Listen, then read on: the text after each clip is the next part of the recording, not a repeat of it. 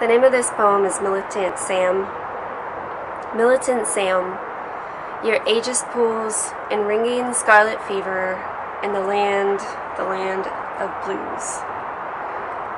And this poem is short, a little ambiguous, and a little vague.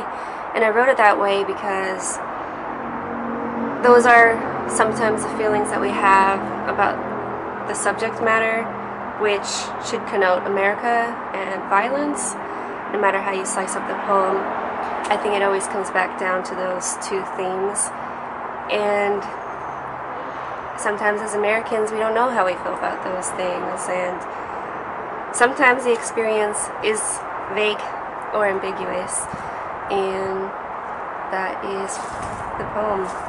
Thanks.